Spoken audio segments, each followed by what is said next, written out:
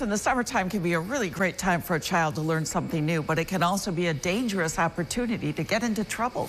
Hey, Ken, as News Channel 9 Jeremy Skiba shows us, a community foundation is influencing children in Syracuse to stay busy through the power of music. It's a tune like this one that Reverend Dr. Kevin Stevens hopes inspires children to want to play a musical instrument. We decided that most children in our community, they are very influenced by music. Whether they can play it or not, they love music.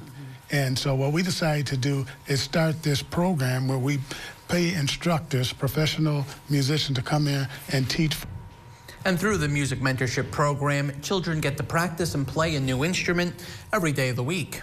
The digital, that's where we get the most kids. Guitar is really good, and drums are, everybody loves the drums. It means more than music.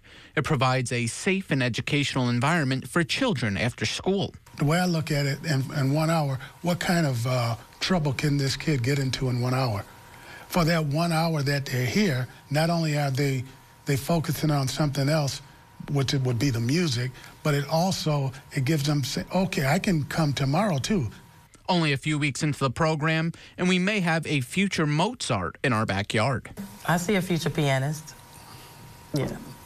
I see potential coming from a professional musician. Near the end of the summer, the students will put on a concert and get to make a professional CD, so they have something to remember and be proud of. In Syracuse, Jeremy Skiba, News Channel 9.